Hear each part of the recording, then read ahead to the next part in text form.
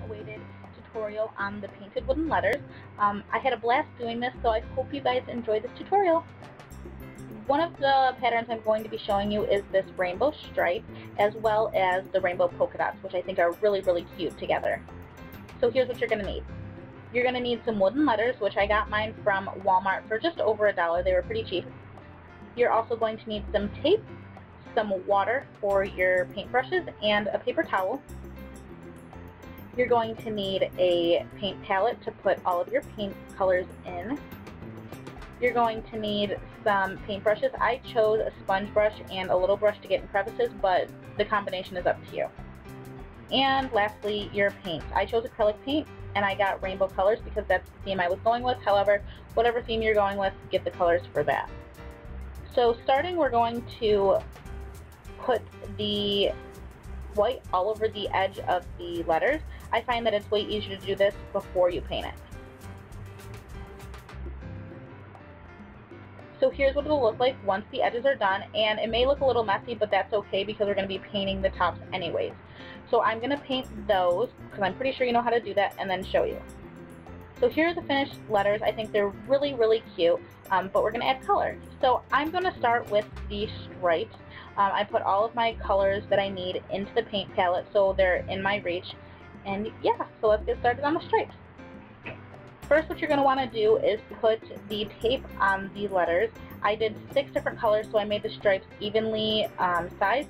However, you can do them thin, thick, a mixture of both, whatever you choose. Just make sure the tape is secure on the letter so you don't end up bleeding paint under the tape.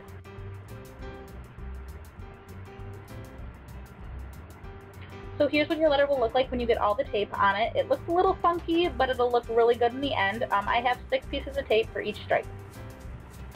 And then you're going to take whatever color paint you're using first, or just the color that you're using, and paint the stripe whatever color you're going to use. I did 2 coats. I found that 2 coats looked best, but do as many as you think suits your letter.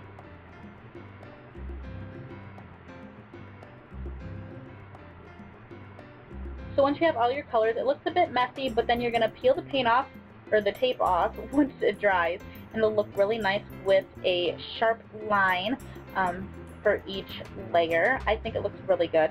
But yeah.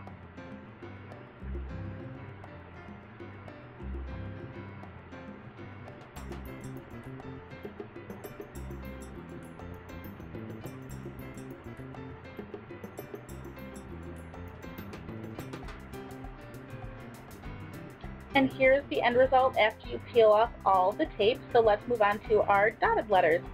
So you're going to take the end of your sponge brush, or the biggest brush you have with the circle on the bottom, and then lower it onto your letter, and you'll have a perfect dot.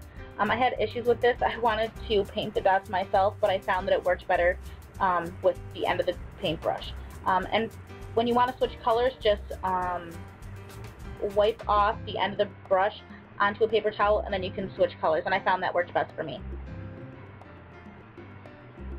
So once you have all your colors done, it should look like this, or however you want it to look. And I think these dots are super cute. They're the perfect size. Yeah.